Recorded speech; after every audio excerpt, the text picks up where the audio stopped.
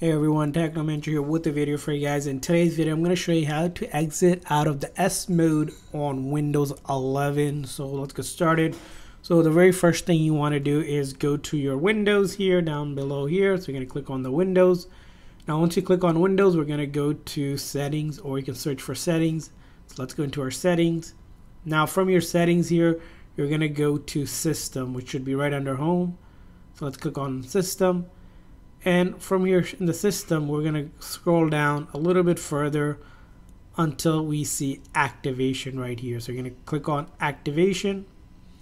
Now right here is the S mode. As you can see here, if we click over here, right, it'll drop down and says to install apps that aren't verified by Microsoft Store or to get Windows upgrades, go to the store and exit S mode.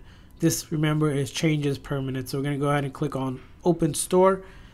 And it's going to open up the Microsoft Store, which will give you the ability to switch out of S mode. Now, keep in mind, S mode, you want to really think about this because S mode was designed for performance and peace of mind, as you can see here, for security, speed, and simplicity.